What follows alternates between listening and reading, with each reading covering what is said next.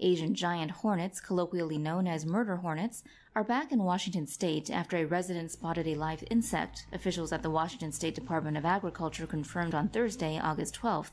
The sighting occurred on August 11th near a rural area east of Blaine in Whatcom County, Washington.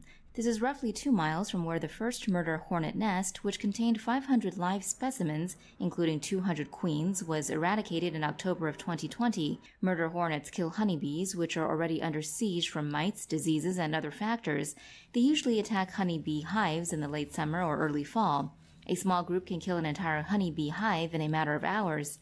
Normally found in East Asia, nobody knows quite how the hornets came to America, but since 2019, there have been several sightings in Washington state. With a length of 5 centimeters, they are the world's largest hornets, and they have an extremely painful sting.